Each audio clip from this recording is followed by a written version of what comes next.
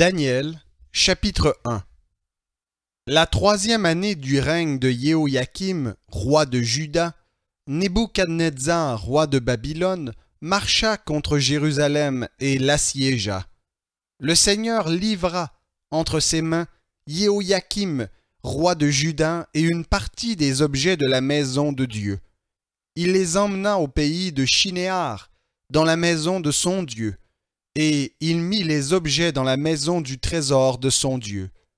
Le roi dit à Ashpenaz, chef de ses eunuques, d'amener quelques-uns des Israélites de race royale ou de famille de dignitaires, de jeunes garçons sans défaut corporel, de belle apparence, doués de toute sagesse, d'intelligence et d'instruction, capables de servir dans le palais du roi, et à qui l'on enseignerait les lettres et la langue des Chaldéens.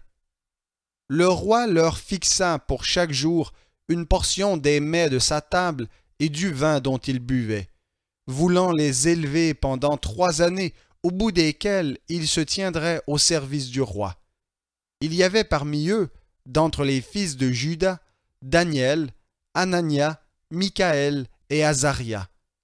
Le chef des eunuques leur imposa des noms, à Daniel celui de Belshazzar, à Anania celui de Shadrach, à Michaël celui de Méshach, et à Azaria celui d'Abed-Négo. Daniel résolut de ne pas se souiller par les mets du roi, et par le vin dont le roi buvait, et il supplia le chef des eunuques de ne pas l'obliger à se souiller. Dieu fit trouver à Daniel faveur et compassion devant le chef des eunuques. Le chef des eunuques dit à Daniel, « Je crains mon seigneur le roi qui a fixé ce que vous devez manger et boire, car pourquoi verrait-il votre visage plus défait que celui des jeunes gens de votre âge, et exposeriez-vous ma tête auprès du roi ?» Alors Daniel dit à l'intendant, à qui le chef des eunuques avait remis la surveillance de Daniel, de Anania, de Michaël et d'Azaria, « Éprouve donc tes serviteurs pendant 10 jours, et qu'on nous donne des légumes à manger et de l'eau à boire.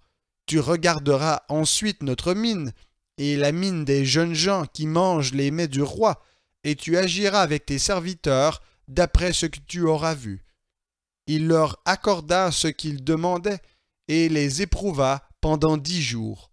Au bout de 10 jours, ils avaient meilleure mine et plus d'embonpoint que tous les jeunes gens qui mangeaient les mets du roi. Désormais, l'intendant emportait les mets et le vin de leur repas, et il leur donnait des légumes. Dieu accorda à ces 4 jeunes gens de la science, du discernement, dans toutes les lettres et de la sagesse, et Daniel expliquait toutes les visions et tous les rêves. Au terme fixé par le roi pour les lui amener, le chef des eunuques les amena en présence de Nebuchadnezzar. Le roi s'entretint avec eux, et parmi tous ces jeunes gens, il ne s'en trouva aucun comme Daniel, Anania, Michaël et Azaria. Ils se tinrent donc au service du roi. Sur tous les sujets qui réclamaient de la sagesse et de l'intelligence, et sur lesquels le roi les interrogeait, il les trouvait 10 fois supérieurs à tous les magiciens et astrologues qui étaient dans tout son royaume. Ainsi fut Daniel jusqu'à la première année du roi Cyrus. Daniel, chapitre 2. La seconde année du règne de Nebuchadnezzar. Nebuchadnezzar eut des rêves, son esprit fut troublé, et le sommeil le quitta. Le roi fit appeler les magiciens, les astrologues, les sorciers et les Chaldéens, pour faire connaître au roi ses rêves. Ils vinrent et se tinrent devant le roi. Le roi leur dit, « J'ai eu un rêve.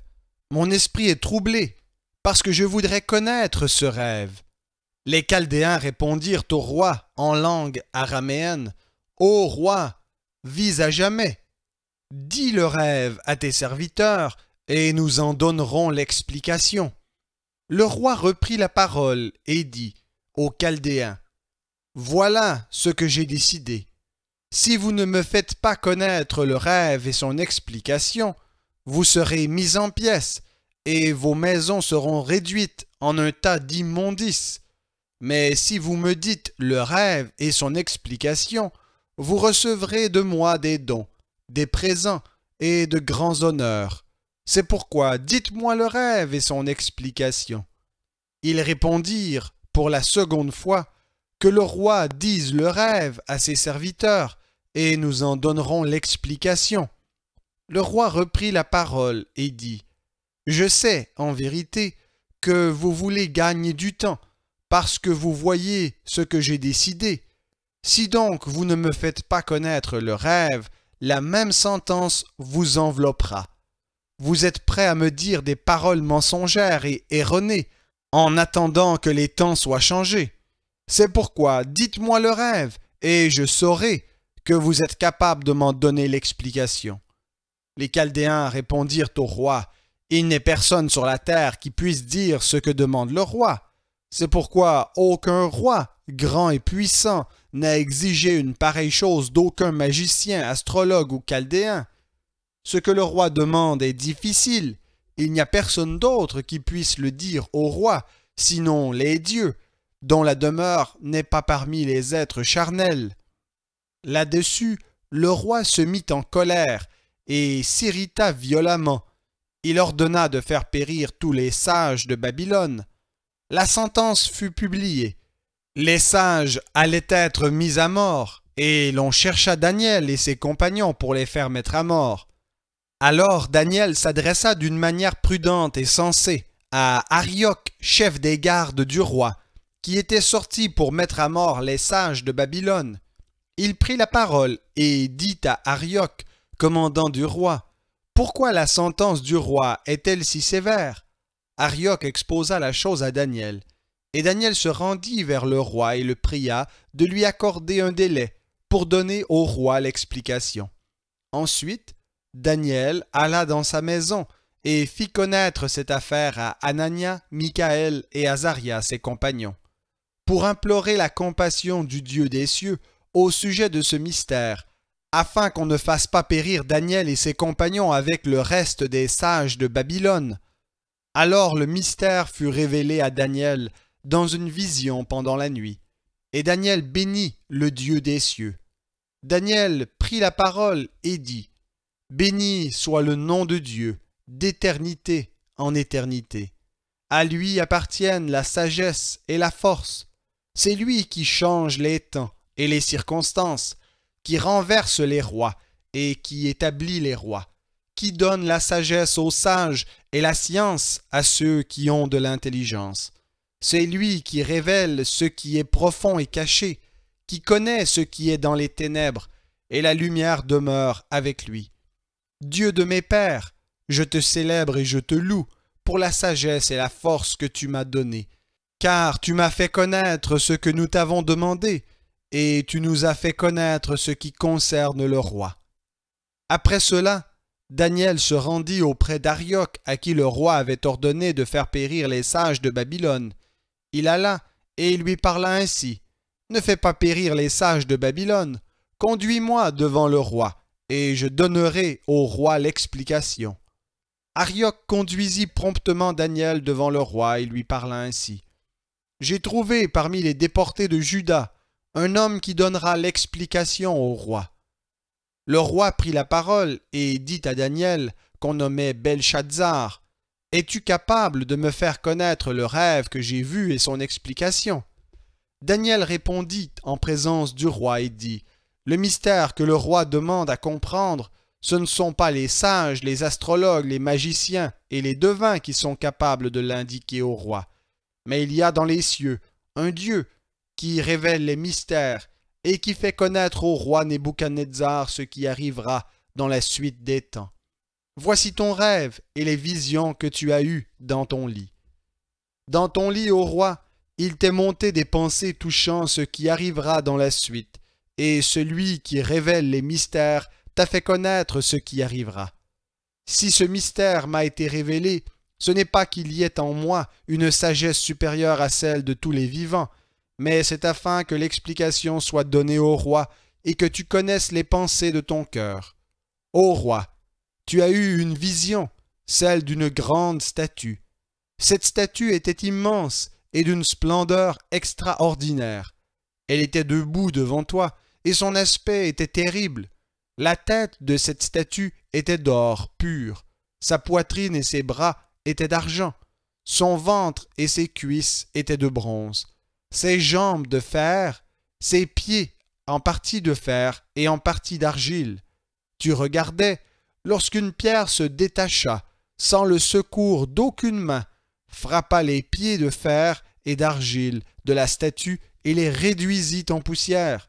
Alors le fer, l'argile, le bronze, l'argent et l'or furent pulvérisés ensemble et devinrent comme la balle qui s'échappe d'une aire en été. Le vent les emporta et nulle trace n'en fut retrouvée. Mais la pierre qui avait frappé la statue devint une grande montagne et remplit toute la terre. Voilà le rêve. Nous en donnerons l'explication devant le roi. Ô roi, tu es le roi des rois, car le Dieu des cieux t'a donné le royaume, la puissance, la force et la gloire. Il a remis entre tes mains, en quelque lieu qu'ils habitent, les fils des hommes, les bêtes des champs et les oiseaux du ciel, et il t'a fait dominer sur eux tous. C'est toi qui es la tête d'or. Après toi s'élèvera un autre royaume, moindre que le tien, puis un troisième royaume, qui sera de bronze et qui dominera sur toute la terre. Il y aura un quatrième royaume, solide comme du fer. De même que le fer pulvérise et rompt tout, il pulvérisera et brisera tout, comme le fer brise tout. Et comme tu as vu les pieds et les orteils en partie d'argile de potier et en partie de fer, ce royaume sera divisé. Mais il y aura en lui quelque chose de la force du fer, parce que tu as vu le fer mêlé avec l'argile. Et comme les doigts des pieds étaient en partie de fer et en partie d'argile, ce royaume sera en partie solide et en partie fragile. Tu as vu le fer mêlé avec l'argile, parce qu'ils se mêleront par des alliances humaines, mais ils ne s'attacheront pas l'un à l'autre, de même que le fer ne se mélange pas avec l'argile. Dans le temps de ces rois, le Dieu des cieux suscitera un royaume qui ne sera jamais détruit. Et ce royaume ne passera pas sous la domination d'un autre peuple. Il pulvérisera et anéantira tous ces royaumes-là, et lui-même subsistera éternellement. Ainsi, tu as vu la pierre se détacher de la montagne sans le secours d'aucune main, et elle a pulvérisé le fer, le bronze, l'argile, l'argent et l'or. Le grand Dieu a fait connaître au roi ce qui doit arriver dans la suite. Le rêve est véritable et son explication digne de confiance. Alors le roi Nebuchadnezzar tomba la face contre terre, se prosterna devant Daniel et ordonna de lui offrir des sacrifices et des parfums. Le roi adressa la parole à Daniel et dit : « En vérité, votre Dieu est le Dieu des cieux et le Seigneur des rois. Et il révèle les mystères puisque tu as pu découvrir ce mystère. » Ensuite le roi éleva Daniel et lui fit de nombreux et riches présents. Il lui donna le commandement de toute la province de Babylone et l'établit chef suprême de tous les sages de Babylone. Daniel pria le roi de remettre l'administration de la province de Babylone à Shadrach, Méshach et Abed-Négo. Et Daniel était à la cour du roi.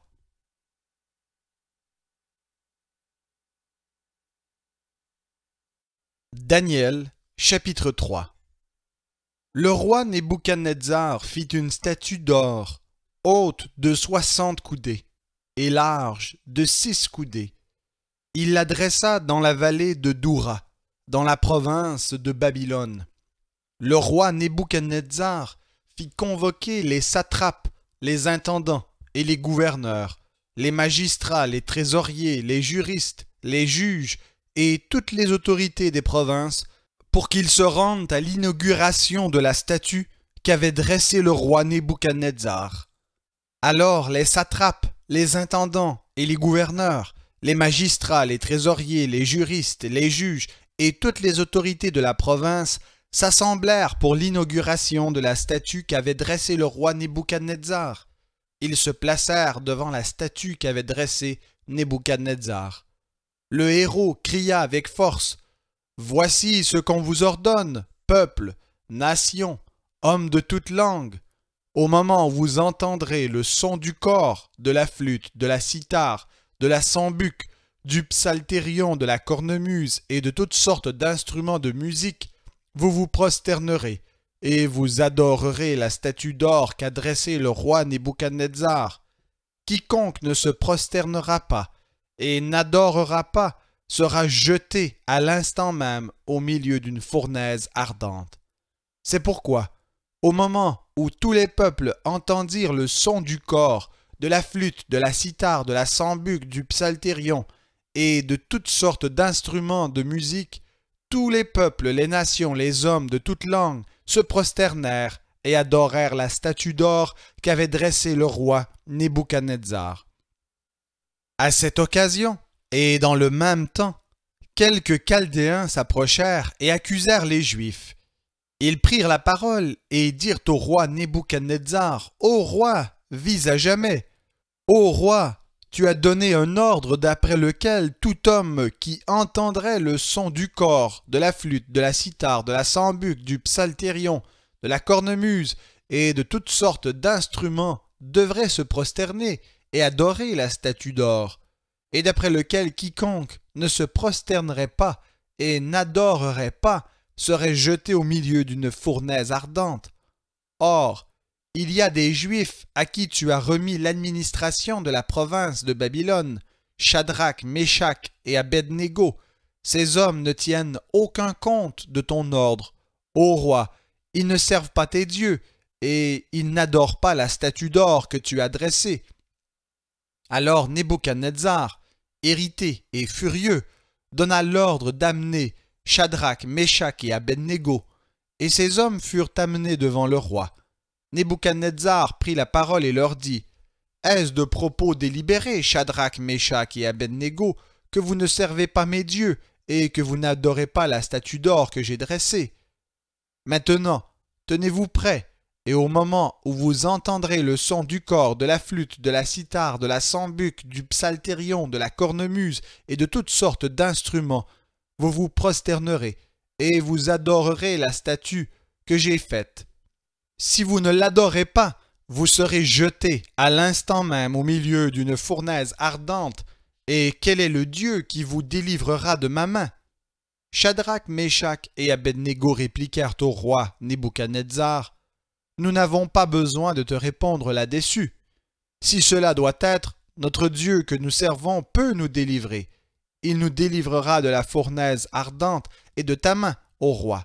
Sinon, sache, ô roi, que nous ne servirons pas tes dieux et que nous n'adorerons pas la statue d'or que tu as dressée. » Alors Nebuchadnezzar fut rempli de fureur, et l'aspect de son visage changea devant Shadrach, Méshach et Abed-Négo. Il reprit la parole et ordonna de chauffer la fournaise 7 fois plus qu'il n'était habituel de la chauffer.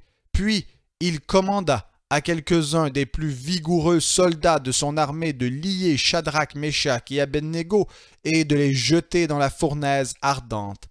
Ces hommes furent liés, revêtus de leurs habits, de leurs tuniques, de leurs manteaux et de leurs autres vêtements, et jetés au milieu de la fournaise ardente. À cause de l'ordre du roi, qui était sévère, et parce que la fournaise était extraordinairement chauffée, la flamme tua les hommes qui avaient jeté Shadrach, Méshach et Abed-Négo. Et ces 3 hommes, Shadrach, Méshach et Abed-Négo, tombèrent liés au milieu de la fournaise ardente. Alors le roi Nebuchadnezzar fut effrayé et se leva précipitamment. Il prit la parole et dit à ses conseillers, « N'avons-nous pas jeté au milieu du feu 3 hommes liés ?» Ils répondirent au roi, « Certainement, ô roi. » Il reprit et dit, « Eh bien, je vois 4 hommes sans lien qui marchent au milieu du feu et qui n'ont pas de mal, et l'aspect du 4e ressemble à celui d'un fils des dieux. » Puis Nebuchadnezzar s'approcha de l'entrée de la fournaise ardente, prit la parole et dit, « Shadrach, Méshach et Abed-Négo, serviteurs du Dieu Très-Haut, sortez et venez. » Et Shadrach, Méchach et Abed-Négo sortirent du milieu du feu. Les satrapes, les intendants, les gouverneurs et les conseillers du roi s'assemblèrent. Ils virent que le feu n'avait eu aucun pouvoir sur le corps de ces hommes, que les cheveux de leur tête n'avaient pas été brûlés, que leurs habits n'étaient pas endommagés, et que l'odeur du feu ne les avait pas atteints. Nebuchadnezzar prit la parole et dit: « Béni soit le Dieu de Shadrach, de Méchach et d'Abed-Négo, lui qui a envoyé son ange et délivré ses serviteurs. Ils ont eu confiance en lui, ils ont violé l'ordre du roi et livré leur corps plutôt que de servir et d'adorer tout autre Dieu que leur Dieu. Voici maintenant l'ordre que je donne. Tout homme à quelque peuple, nation ou langue qu'il appartienne, qui parlera inconsidérément contre le Dieu de Shadrach, de Méchach et d'Abed-Négo, sera mis en pièces, et sa maison sera réduite en un tas d'immondices, parce qu'il n'y a aucun autre Dieu qui puisse délivrer comme lui. » Après cela, le roi fit prospérer Shadrach, Méchach et Abed-Négo dans la province de Babylone. Nebuchadnezzar, roi de tous les peuples, aux nations, aux hommes de toute langue, qui habitent sur toute la terre, que la paix vous soit donnée avec abondance. Il m'a semblé bon d'indiquer les signes et les prodiges que le Dieu Très-Haut a opérés à mon égard, que ces signes sont grands, que ces prodiges sont puissants. Son règne est un règne éternel, et sa domination subsiste de génération en génération.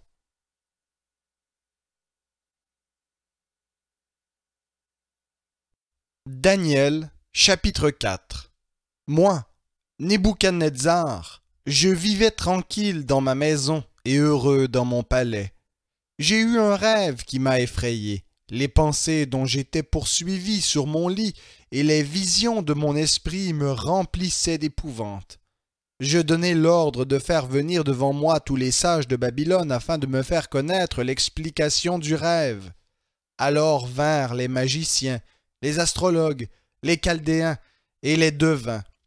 Je leur dis le rêve, mais ils ne m'en firent pas connaître l'explication. En dernier lieu se présenta devant moi Daniel, nommé Belchazzar d'après le nom de mon Dieu, et qui a en lui l'esprit des dieux saints. Je lui dis le rêve: Belchazzar, chef des magiciens, qui a en toi, je le sais, l'esprit des dieux saints, et pour qui aucun mystère n'est difficile. Dis-moi l'explication des visions que j'ai eues en rêve. Voici les visions de mon esprit. Pendant que j'étais sur mon lit, je regardais, et voici, au milieu de la terre, un arbre d'une grande hauteur. Cet arbre était grand et fort, sa cime atteignait le ciel, et on le voyait des extrémités de toute la terre. Son feuillage était beau, et ses fruits abondants. Il portait de la nourriture pour tous. Sous lui, les bêtes des champs trouvaient de l'ombre. Dans ses branches habitaient les oiseaux du ciel, et tout être vivant tirait de lui sa nourriture. Dans les visions de mon esprit que j'avais sur mon lit, je regardais, et voici, un des saints qui veille descendit des cieux. Il cria avec force et parla ainsi: « Abattez l'arbre et coupez ses branches, arrachez le feuillage et dispersez les fruits. Que les bêtes fuient de dessous et les oiseaux du milieu de ses branches, mais laissez en terre le tronc avec ses racines, dans des chaînes de fer et de bronze, parmi l'herbe des champs. Qu'il soit trempé de la rosée du ciel, et qu'il ait comme les bêtes l'herbe de la terre pour partage. Son cœur d'homme sera changé, et un cœur de bête lui sera donné, et 7 ans passeront sur lui. Cette sentence est un décret de ceux qui veillent, cette résolution est un ordre des saints, afin que les vivants sachent que le Très-Haut domine sur toute royauté humaine, qu'il la donne à qui il lui plaît, et qu'il y élève le dernier des hommes. Voilà le rêve que j'ai eu, moi, le roi Nebuchadnezzar. Toi, Belchazzar, dis-moi l'explication, puisque tous les sages de mon royaume ne peuvent me faire connaître cette explication. Toi, tu le peux, car tu as en toi l'esprit des dieux saints. » Alors Daniel, nommé Belchazzar, fut un moment stupéfait, et ses pensées l'épouvantaient. Le roi reprit et dit, « Belchazzar, que le rêve et l'explication ne t'épouvantent pas. » Et Belchazzar répondit, « Mon Seigneur, que le rêve soit pour tes ennemis et son explication pour tes adversaires. L'arbre que tu as vu, qui était devenu grand et fort, dont la cime atteignait le ciel et qu'on voyait de toute la terre, cet arbre dont le feuillage était beau et les fruits abondants, qui portait de la nourriture pour tous, sous lequel s'abritaient les bêtes des champs et dans les branches duquel les oiseaux du ciel demeuraient. C'est toi, ô roi, qui es devenu grand et puissant, dont la grandeur s'est accrue au point d'atteindre le ciel, et dont la domination s'étend jusqu'aux extrémités de la terre. Le roi a vu l'un des saints qui veille descendre du ciel et dire « Abattez l'arbre et détruisez-le, mais laissez en terre le tronc et ses racines dans des chaînes de fer et de bronze, parmi l'herbe des champs, qu'il soit trempé de la rosée du ciel et qu'il ait avec les bêtes des champs l'herbe pour partage, jusqu'à ce que 7 temps soient passés sur lui. Voici l'explication. Ô roi, voici le décret du Très-Haut, qui atteindra mon Seigneur le roi. On te chassera du milieu des hommes, tu auras ta demeure avec les bêtes des champs, et l'on te donnera comme au bœuf de l'herbe à manger. Tu seras trempé de la rosée du ciel, et 7 temps passeront sur toi jusqu'à ce que tu reconnaisses que le Très-Haut domine sur toute royauté humaine, et qu'il la donne à qui il lui plaît.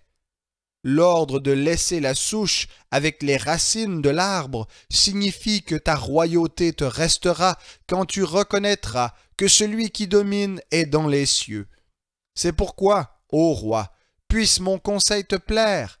Mets un terme à tes péchés par la justice et à tes fautes par la compassion envers les malheureux, et ta tranquillité se prolongera.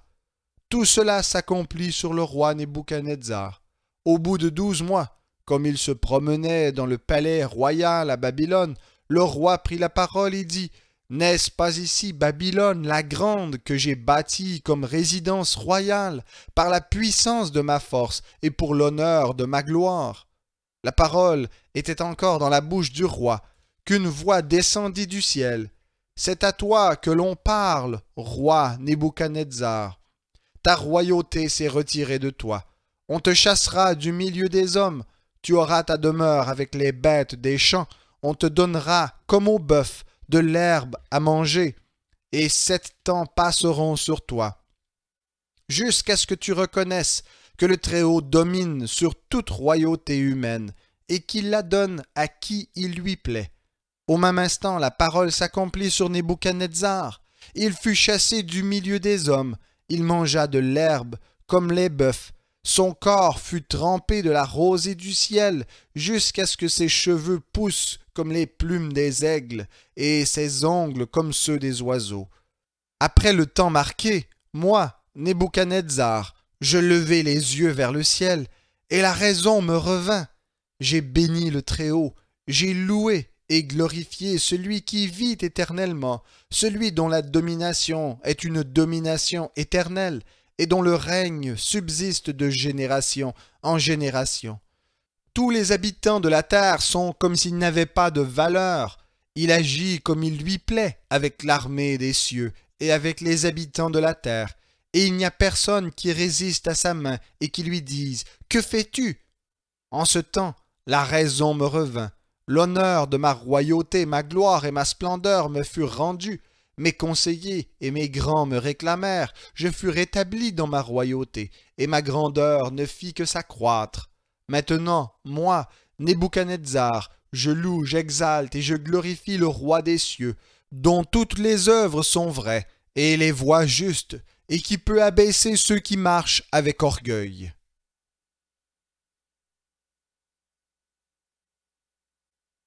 Daniel, chapitre 5. Le roi Belchazzar donna un grand festin à ses grands, au nombre de 1000, et il but du vin en présence de ces 1000. Belshazzar, après avoir goûté au vin, ordonna d'apporter les vases d'or et d'argent que son père Nebuchadnezzar avait enlevés du temple de Jérusalem, afin que le roi y boive, ainsi que ses femmes, ses concubines et ses grands.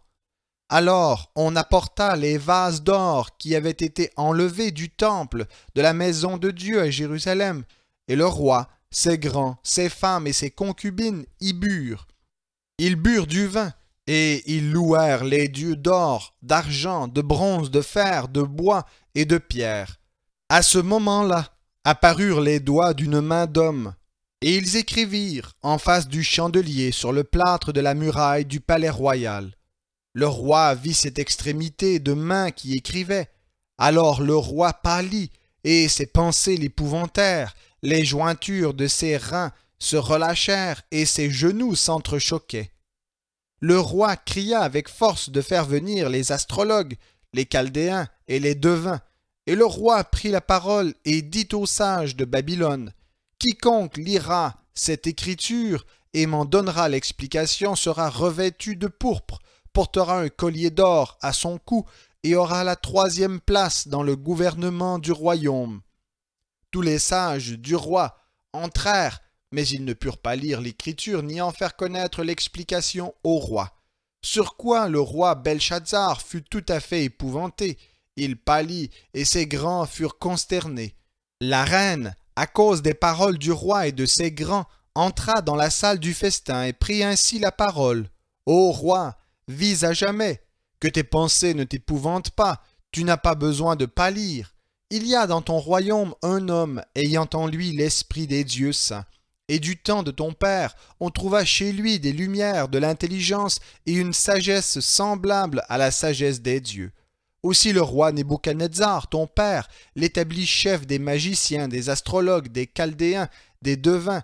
C'était le roi, ton père. Parce qu'on a trouvé chez lui, chez Daniel, nommé par le roi Belshazzar, un esprit supérieur, de la science et de l'intelligence, la faculté d'expliquer les rêves, de déchiffrer les énigmes et de résoudre les questions difficiles. Que Daniel soit donc appelé, il donnera l'explication. » Alors Daniel fut introduit devant le roi. Le roi prit la parole et dit à Daniel, « Es-tu ce Daniel, l'un des déportés de Juda, que le roi mon père a amené de Juda? J'ai appris sur ton compte que tu as en toi l'esprit des dieux, et qu'on trouve chez toi des lumières, de l'intelligence et une sagesse extraordinaire. On vient d'amener devant moi les sages et les astrologues afin de lire cette écriture et de m'en faire connaître l'explication. Mais ils n'ont pas pu donner l'explication des mots. J'ai appris que tu peux donner des explications et résoudre des questions difficiles. Maintenant, si tu peux lire cette écriture et m'en faire connaître l'explication, tu seras revêtu de pourpre, tu porteras un collier d'or à ton cou et tu auras la 3e place dans le gouvernement du royaume. » Alors Daniel répondit en présence du roi, « Garde tes dons pour toi et accorde à un autre tes présents.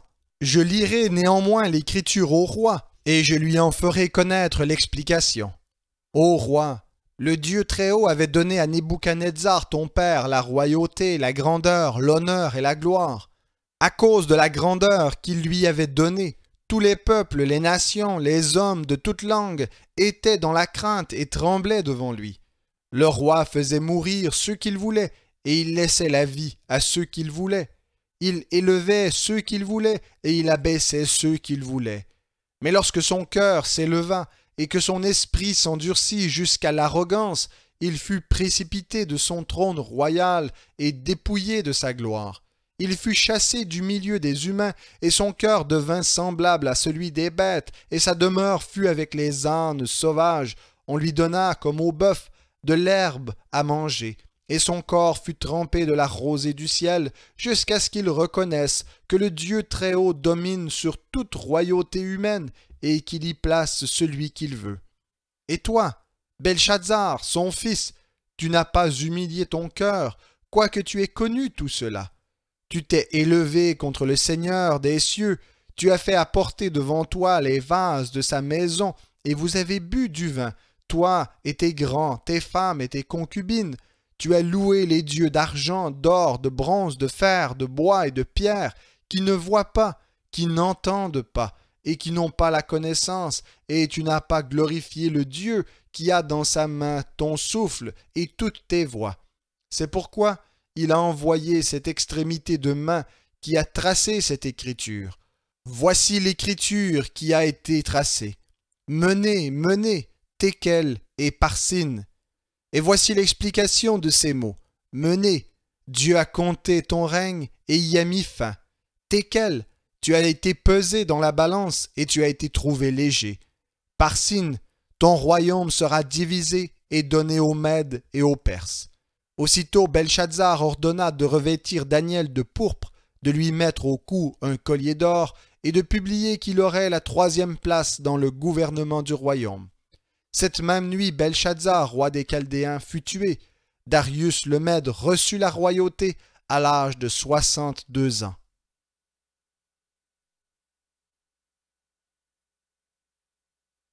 Daniel, chapitre 6.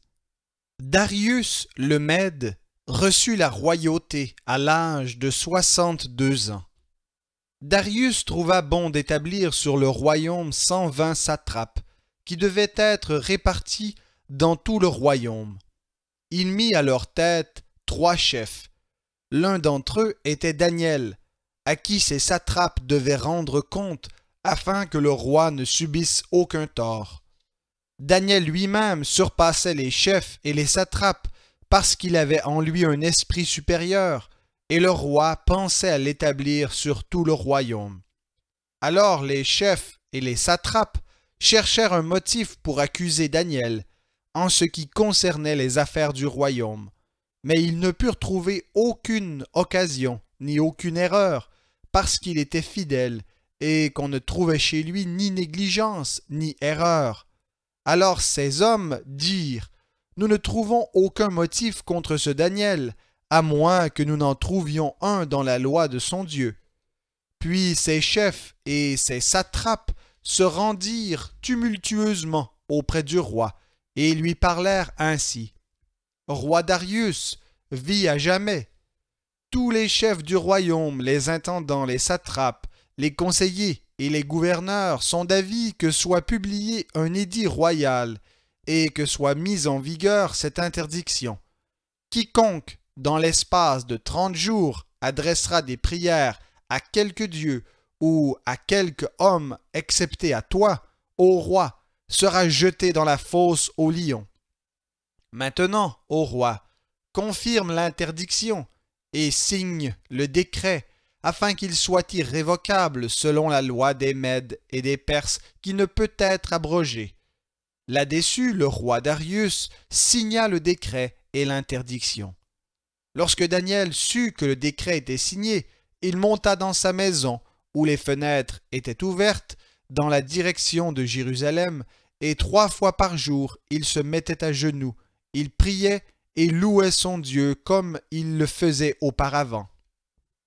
Alors ces hommes entrèrent tumultueusement et trouvèrent Daniel qui suppliait et invoquait son Dieu. Puis ils allèrent trouver le roi et lui parlèrent de l'interdiction royale. « N'as-tu pas signé une interdiction portant que quiconque dans l'espace de 30 jours adresserait des prières à quelque dieu ou à quelque homme excepté à toi, ô roi, serait jeté dans la fosse aux lions ?» Le roi répondit: « La chose est certaine, selon la loi des Mèdes et des Perses, qui ne peut être abrogée. » Ils prirent de nouveau la parole et dirent au roi: « Daniel, l'un des déportés de Juda, n'a tenu aucun compte de toi, ô roi, ni de l'interdiction que tu as signée, et il a fait sa prière 3 fois par jour. » Le roi fut très affligé quand il entendit cela. Il prit à cœur de délivrer Daniel, et jusqu'au coucher du soleil, il s'efforça de le délivrer.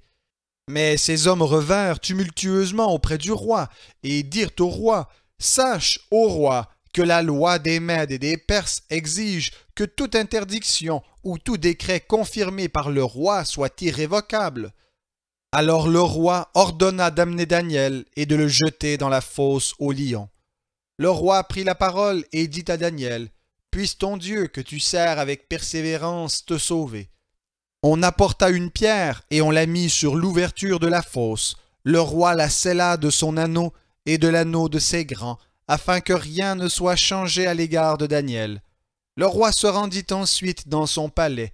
Il passa la nuit à jeun. Il ne fit pas venir de concubine auprès de lui, et le sommeil le fuyait. Le roi se leva au point du jour, avec l'aurore, et alla précipitamment à la fosse aux lions. Et s'approchant de la fosse, il appela Daniel d'une voix triste. Le roi prit la parole et dit à Daniel, « Daniel, serviteur du Dieu vivant, ton Dieu que tu sers avec persévérance, a-t-il pu te délivrer des lions ?» Et Daniel se mit à parler au roi. « Roi, vis à jamais. Mon Dieu a envoyé son ange et fermé la gueule des lions qui ne m'ont fait aucun mal, parce que j'ai été trouvé innocent devant lui, et devant toi non plus, ô roi, je n'ai rien fait de mal. » Alors le roi eut une grande joie, et ordonna de faire retirer Daniel de la fosse. Daniel fut retiré de la fosse, et on ne trouva sur lui aucune blessure, parce qu'il avait eu foi en son Dieu. Le roi ordonna que ces hommes qui avaient accusé Daniel soient amenés et jetés dans la fosse aux lions, eux, leurs enfants et leurs femmes. Et avant qu'ils soient parvenus au fond de la fosse, les lions se ruèrent sur eux et brisèrent tous leurs os. Après cela, le roi Darius écrivit à tous les peuples, aux nations, aux hommes de toute langue qui habitent sur toute la terre, que la paix soit avec vous en abondance. Je donne l'ordre que dans toute l'étendue de mon royaume, on ait de la crainte et du respect devant le Dieu de Daniel. Car il est le Dieu vivant, et il subsiste à jamais. Son royaume ne sera jamais détruit, et sa domination durera jusqu'à la fin. C'est lui qui sauve et délivre, qui opère des signes et des prodiges dans les cieux et sur la terre. C'est lui qui a sauvé Daniel de la griffe des lions. Daniel lui-même prospéra sous le règne de Darius et sous le règne de Cyrus le Perse.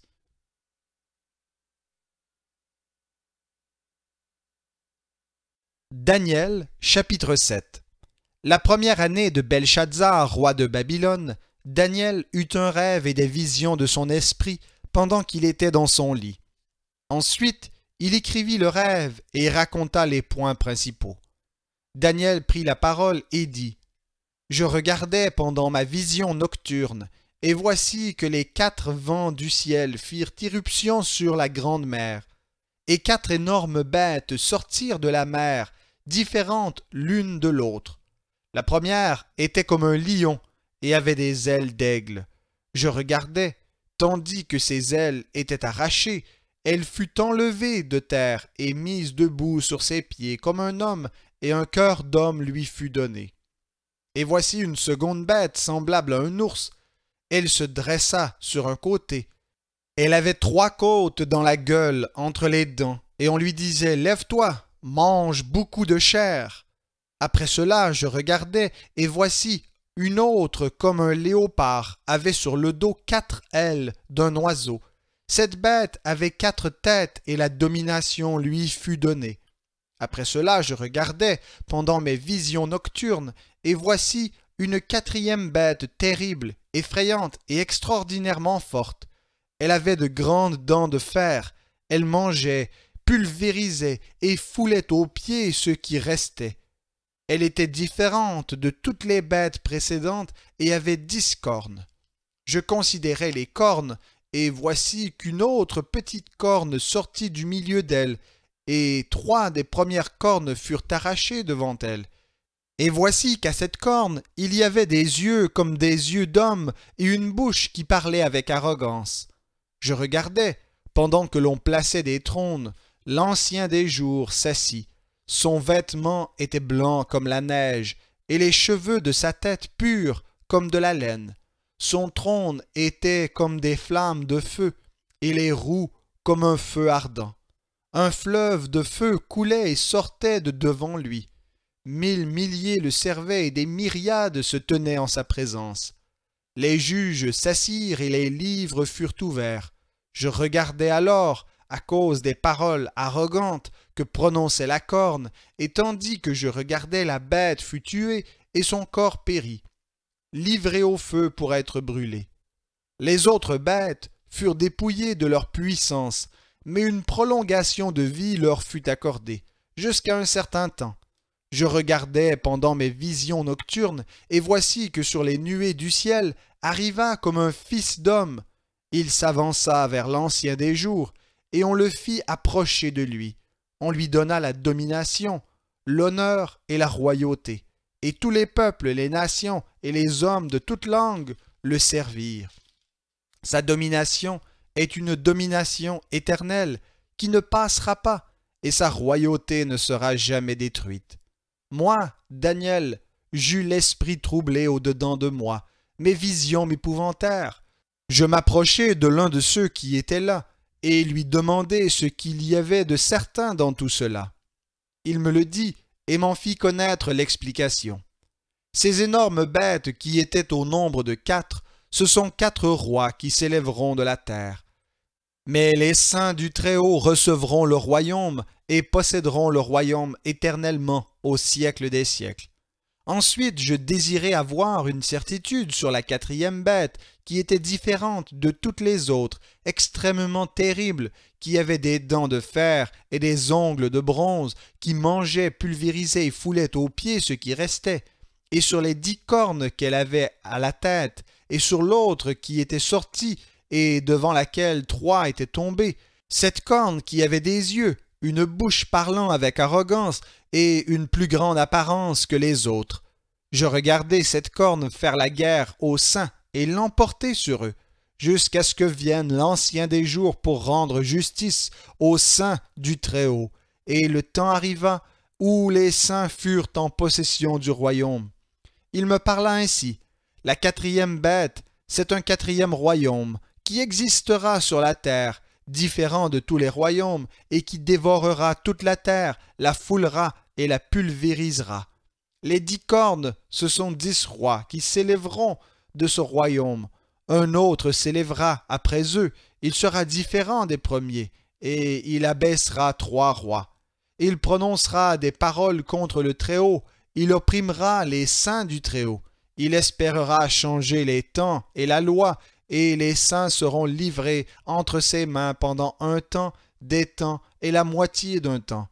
Puis viendra le jugement, et on lui ôtera sa domination, qui sera détruite et perdue pour jamais.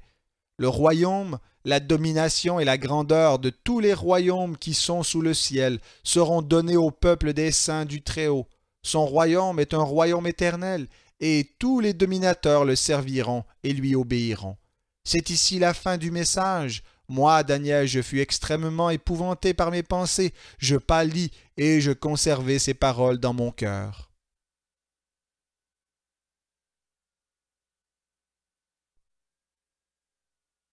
Daniel, chapitre 8. La 3e année du règne du roi Belshazzar, moi, Daniel, j'eus une vision après celle que j'avais eue précédemment. Je regardais au cours de cette vision, et tandis que je regardais, il me sembla que j'étais à Suse, la capitale dans la province d'Élam, et pendant que je regardais la vision, je me trouvais près du fleuve d'Oulaï.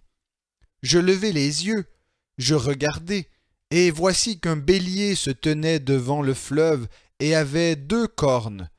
Ces cornes étaient hautes, mais l'une était plus haute que l'autre, et la plus haute s'éleva, la dernière. Je vis le bélier qui frappait de ses cornes à l'ouest, au nord et au sud. Aucun animal ne pouvait lui résister, et personne ne pouvait délivrer de son pouvoir. Il faisait ce qu'il voulait, et grandissait. Comme je prêtais attention, voici un bouc venait de l'Occident, en rasant toute la surface de la terre, sans la toucher. Ce bouc avait une corne spectaculaire entre les yeux. Il arriva jusqu'au bélier qui avait 2 cornes et que j'avais vu se tenant devant le fleuve. Il courut sur lui dans l'ardeur de sa force. Je le vis qui s'approchait du bélier et s'exaspérait contre lui. Il frappa le bélier et lui brisa les 2 cornes sans que le bélier eût la force de lui résister. Il le jeta par terre et le piétina, et il n'y eut personne pour délivrer le bélier de son pouvoir. Le bouc devint très grand, mais lorsqu'il fut puissant, la grande corne se brisa. 4 cornes spectaculaires s'élevèrent à sa place, aux 4 vents des cieux. De l'une d'elles sortit une corne très petite, qui s'agrandit beaucoup vers le sud, vers l'est, et vers le plus beau des pays. Elle s'éleva jusqu'à l'armée des cieux, fit tomber à terre une partie de cette armée et des étoiles et les piétina. Elle s'éleva jusqu'au chef de l'armée.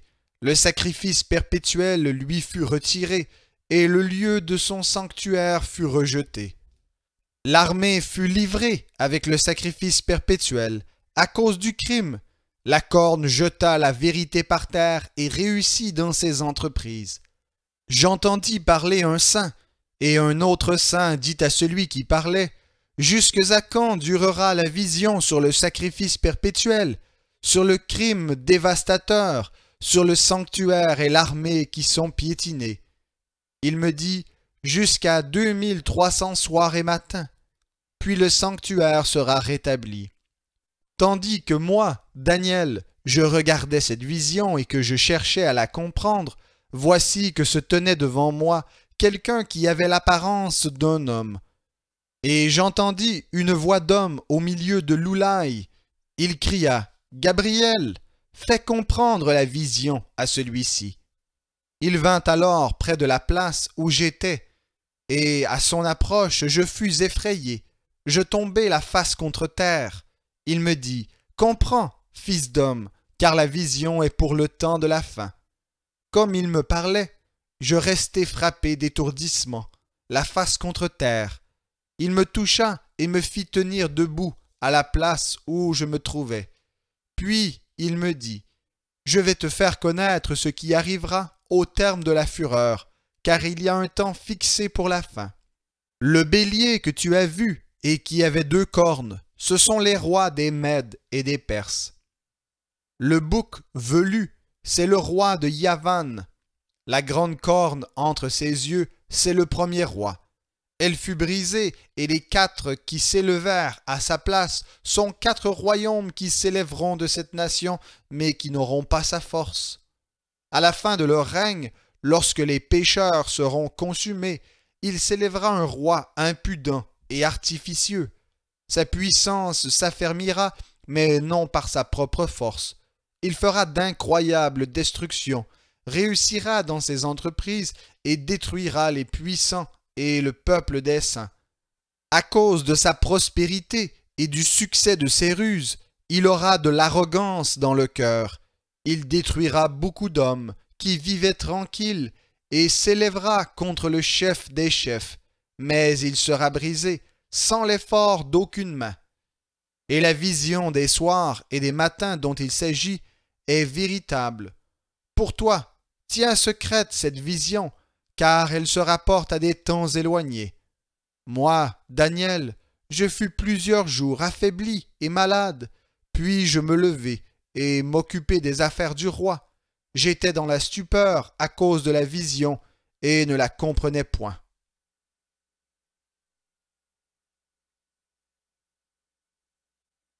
Daniel, chapitre 9. La première année de Darius, fils d'Assuérus, de la race des Mèdes, lequel était devenu roi du royaume des Chaldéens. La première année de son règne, moi, Daniel, je compris par les livres qu'il devait s'accomplir 70 ans pour les ruines de Jérusalem, d'après le nombre des années dont l'Éternel avait parlé au prophète Jérémie. Je tournai ma face vers le Seigneur Dieu, afin de recourir à la prière et aux supplications, par le jeûne et le sac et la cendre. Je priai l'Éternel mon Dieu, et lui fis cette confession. Ah, Seigneur Dieu grand et redoutable, toi qui gardes ton alliance et ta bienveillance envers ceux qui t'aiment et qui observent tes commandements. Nous avons péché, nous avons commis des fautes, nous avons été méchants et rebelles, nous nous sommes détournés de tes commandements et de tes ordonnances. Nous n'avons pas écouté tes serviteurs, les prophètes, qui ont parlé en ton nom à nos rois, à nos princes, à nos pères et à tout le peuple du pays. À toi, Seigneur, la justice, et à nous la honte, comme en ce jour aux hommes de Juda, aux habitants de Jérusalem, et à tout Israël, à ceux qui sont près et à ceux qui sont loin, dans tous les pays où tu les as chassés, à cause des infidélités dont ils se sont rendus coupables envers toi. Éternel, à nous la honte au visage, à nos rois, à nos princes et à nos pères, parce que nous avons péché contre toi. Auprès du Seigneur notre Dieu, la compassion et le pardon, car nous avons été rebelles envers lui. Nous n'avons pas écouté la voix de l'Éternel notre Dieu, pour suivre ces lois qu'il avait mises devant nous par l'intermédiaire de ses serviteurs les prophètes. Tout Israël a transgressé ta loi et s'est écarté sans écouter ta voix. Alors se sont répandues sur nous les imprécations et les serments qui sont écrits dans la loi de Moïse, serviteur de Dieu, parce que nous avons péché contre Dieu. Il a accompli la parole qu'il avait prononcée contre nous et contre nos chefs qui nous ont gouvernés, en faisant venir sur nous un grand malheur. Et il n'en est jamais arrivé sous le ciel entier de semblable à celui qui est arrivé à Jérusalem. Comme cela est écrit dans la loi de Moïse, tout ce malheur est venu sur nous, et nous n'avons pas imploré l'Éternel notre Dieu. Nous ne nous sommes pas détournés de nos fautes, nous n'avons pas discerné ta vérité. L'Éternel a veillé pour que ce malheur vienne sur nous, car l'Éternel notre Dieu est juste dans toutes les œuvres qu'il a faites, mais nous n'avons pas écouté sa voix. Et maintenant, Seigneur notre Dieu, toi qui as fait sortir ton peuple du pays d'Égypte par ta main puissante et qui t'es fait une renommée comme elle l'est aujourd'hui, nous avons péché et nous avons été coupables. Seigneur, selon tous tes actes de justice, que ta colère et ta fureur se détournent de ta ville de Jérusalem, de ta montagne sainte, car à cause de nos péchés et des fautes de nos pères, Jérusalem et ton peuple sont dans le déshonneur pour tous ceux qui nous entourent. Maintenant donc, ô notre Dieu, écoute la prière et les supplications de ton serviteur, et pour l'amour du Seigneur, fais briller ta face sur ton sanctuaire dévasté. Mon Dieu, prête l'oreille et écoute, ouvre les yeux et regarde nos ruines et la ville sur laquelle ton nom est invoqué. Car ce n'est pas à cause de nos œuvres de justice que nous te présentons nos supplications, c'est à cause de tes grandes compassions. Seigneur, écoute, Seigneur, pardonne, Seigneur, sois attentif, agis et ne tarde pas, par amour pour toi, ô mon Dieu, car ton nom est invoqué sur ta ville et sur ton peuple. Je parlais encore, je priais, je confessais mon péché et le péché de mon peuple d'Israël, et je présentais mes supplications à l'Éternel, mon Dieu, en faveur de la sainte montagne de mon Dieu. Je parlais encore dans ma prière quand Gabriel, l'homme que j'avais vu précédemment dans la vision, s'approcha de moi d'un vol rapide, au moment de l'offrande du soir. Il m'instruisit et me parla. Il me dit, « Daniel, je suis venu maintenant pour te permettre de comprendre. Au commencement de tes supplications, une parole fut émise, et je viens pour te l'annoncer, car tu es un bien-aimé. Saisis la parole et comprends la vision. 70 semaines ont été fixées sur ton peuple et sur ta ville sainte, pour faire cesser les crimes et mettre fin au péché, pour expier la faute et pour ramener la justice éternelle, pour accomplir la vision et la prophétie, et pour oindre le saint des saints. Prends donc connaissance et comprends. Depuis la promulgation de la parole disant de rétablir et de reconstruire Jérusalem jusqu'au prince Messie, il y a 7 semaines, et dans 62 semaines, les places et les fossés seront rétablis et reconstruits. Mais en des temps d'angoisse, après les 62 semaines, un Messie sera retranché, et il n'y aura personne pour lui. Le peuple d'un prince qui viendra détruira la ville et le sanctuaire, et sa fin arrivera comme par une inondation. Il est résolu que les dévastations dureront jusqu'à la fin de la guerre.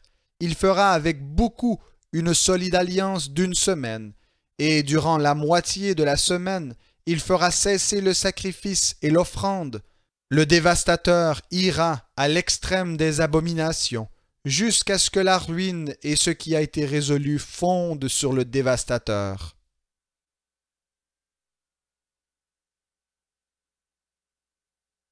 Daniel, chapitre 10.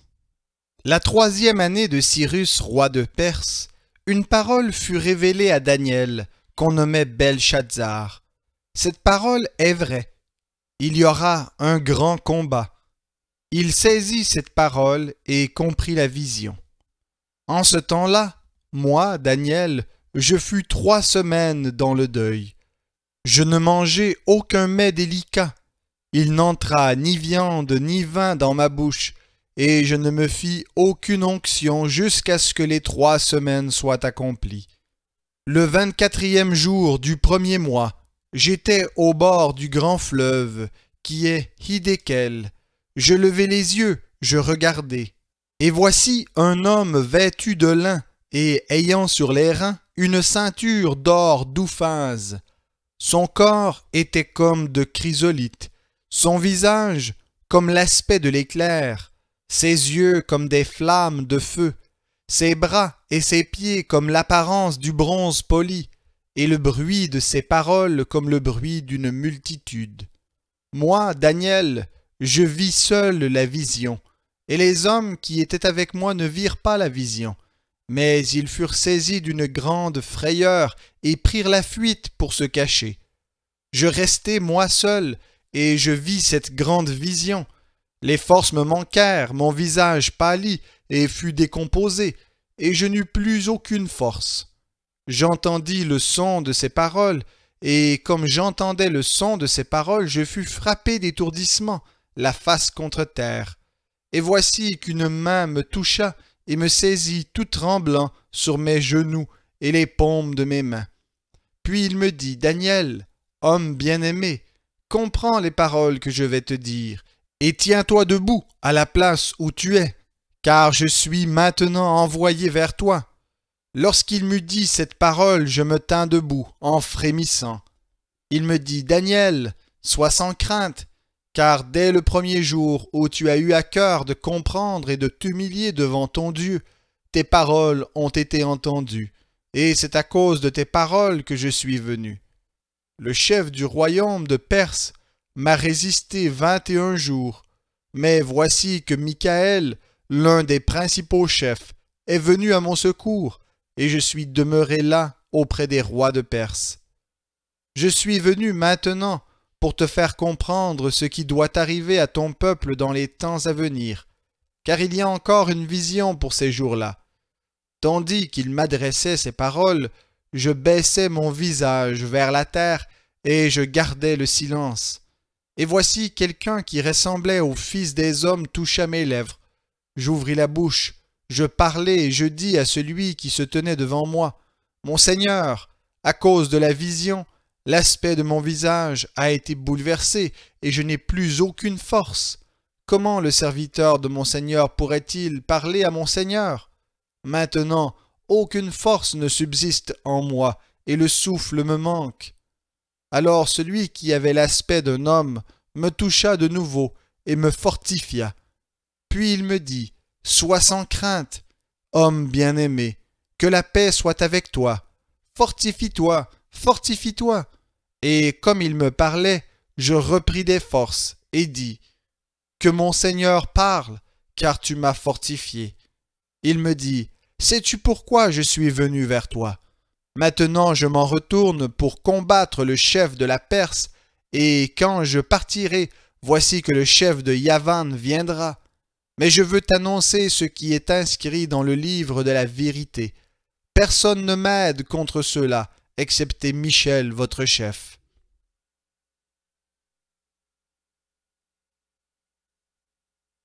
Daniel, chapitre 11. Et moi, la première année de Darius le Mède, j'étais auprès de lui pour l'aider et le soutenir. Maintenant, je vais t'annoncer la vérité. Voici, il y aura encore 3 rois qui régneront sur la Perse, puis le 4e amassera plus de richesses que tous les autres, et quand il sera puissant par ses richesses, il soulèvera tout contre le royaume de Yavan.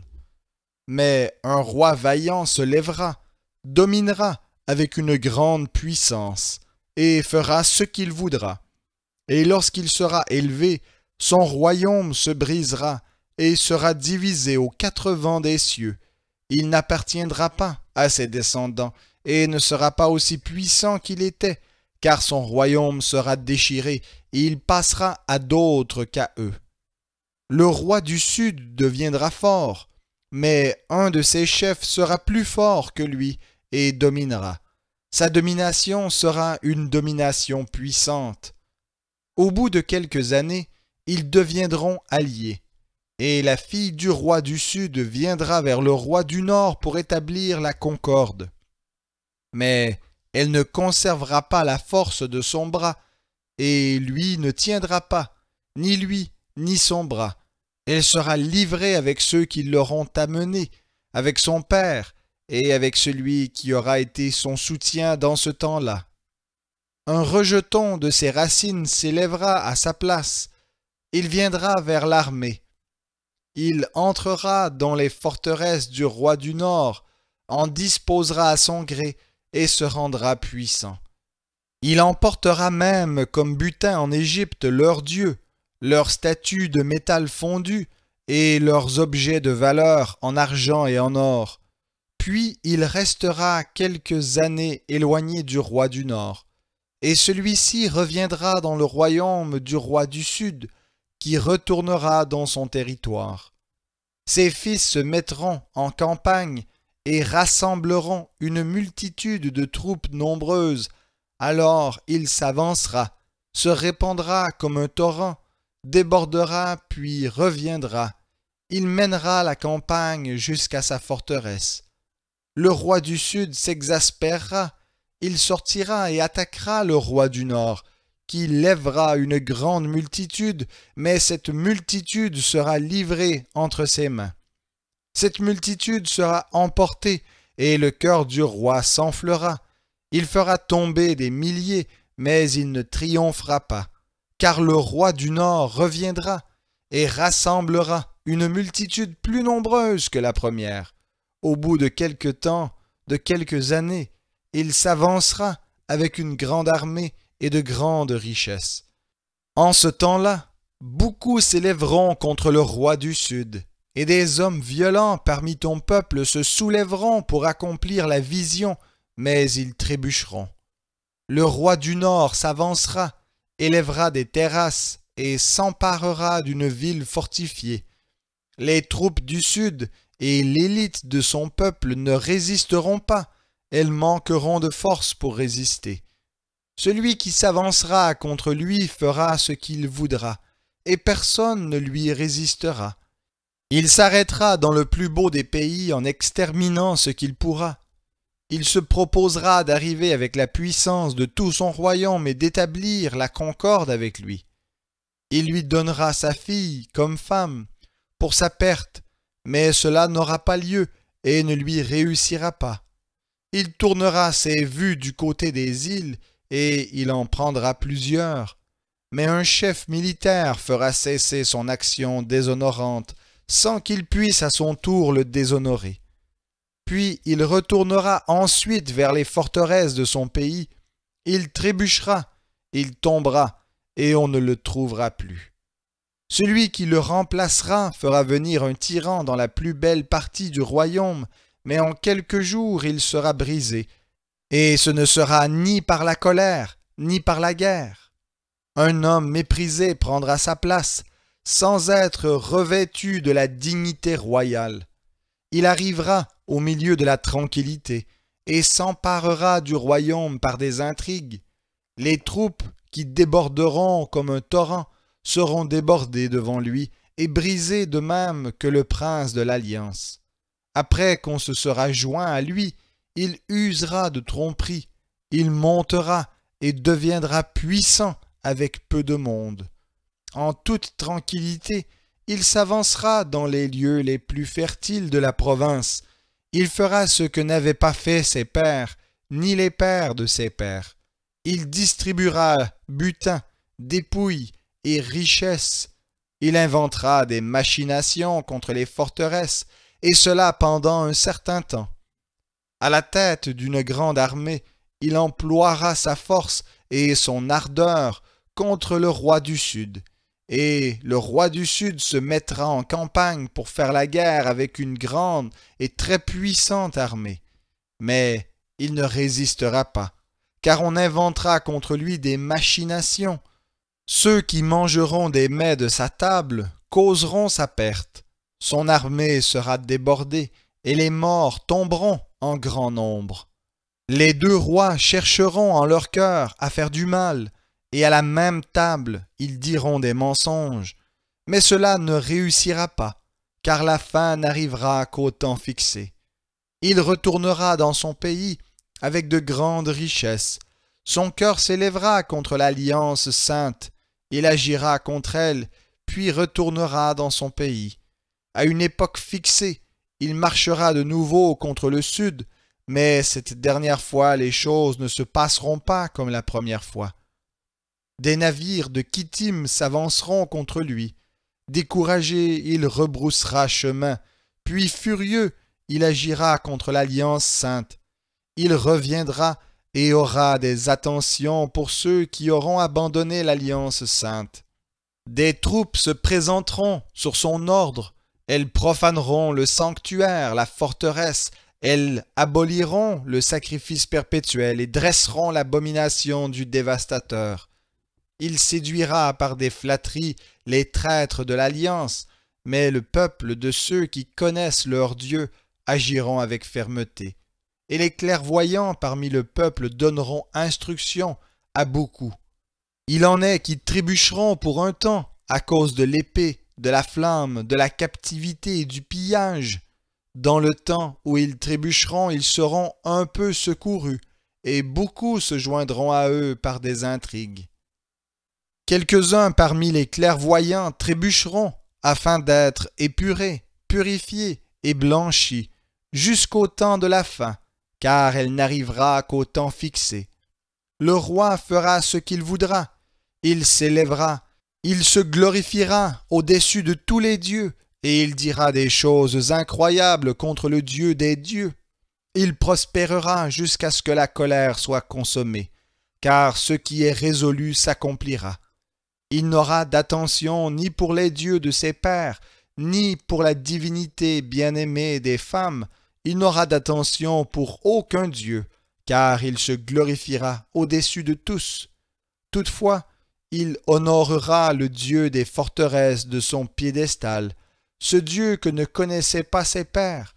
Il l'honorera avec de l'or, de l'argent, des pierres précieuses et des objets de prix.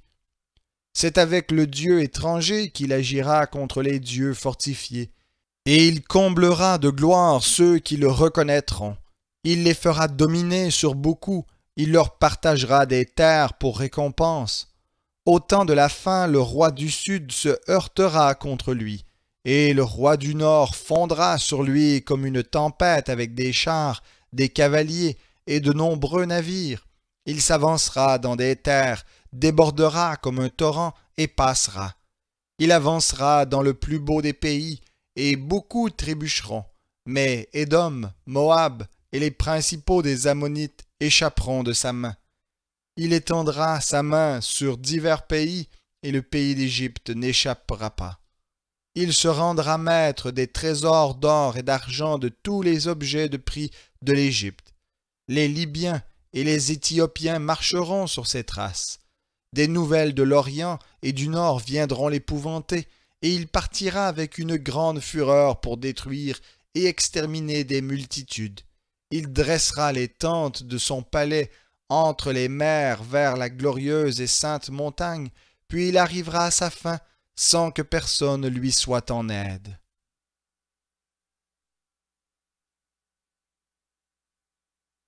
Daniel, chapitre 12. En ce temps-là se lèvera Michel, le grand chef, celui qui tient bon en faveur des fils de ton peuple. Et ce sera un temps d'affliction, tel qu'il n'y en a pas eu depuis que les nations existent jusqu'à ce temps-ci. En ce temps-là, ton peuple échappera, quiconque sera trouvé inscrit dans le livre. Beaucoup de ceux qui dorment dans la poussière de la terre se réveilleront, les uns pour la vie éternelle, et les autres pour la honte, pour l'abjection éternelle. Ceux qui auront été des clairvoyants resplendiront comme la splendeur de l'étendue céleste, et ceux qui auront enseigné la justice à la multitude comme des étoiles à toujours et à perpétuité. Toi, Daniel, tiens secrètes ces paroles et scelle le livre jusqu'au temps de la fin. Beaucoup alors le liront et la connaissance augmentera. Et moi, Daniel, je regardai, et voici que deux autres hommes se tenaient debout, l'un en deçà du bord du fleuve, et l'autre au-delà du bord du fleuve. L'un d'eux dit à l'homme vêtu de lin, qui se tenait au-dessus des eaux du fleuve, « Quand viendra la fin de ces prodiges ?» Et j'entendis l'homme vêtu de lin, qui se tenait au-dessus des eaux du fleuve. Il leva vers les cieux sa main droite et sa main gauche, et il jura par celui qui vit éternellement, que ce sera dans un temps, des temps et la moitié d'un temps, et que tous ces événements s'achèveront quand la force du peuple saint sera entièrement épuisée. J'entendis, mais ne compris pas, et je dis, « Mon Seigneur, quelle sera l'issue de ces événements ?» Il répondit, « Va, Daniel, car ces paroles seront secrètes et scellées jusqu'au temps de la fin. Beaucoup seront purifiés, blanchis et épurés. Les méchants feront le mal, et aucun des méchants ne comprendra. Mais ceux qui auront de l'intelligence comprendront. Depuis le temps où sera interrompu le sacrifice perpétuel, et où sera dressée l'abomination du dévastateur, il y aura 1290 jours. Heureux celui qui attendra et qui arrivera jusqu'à 1335 jours. Et toi, marche jusqu'à la fin. Tu te reposeras et tu te lèveras pour ton héritage à la fin des jours.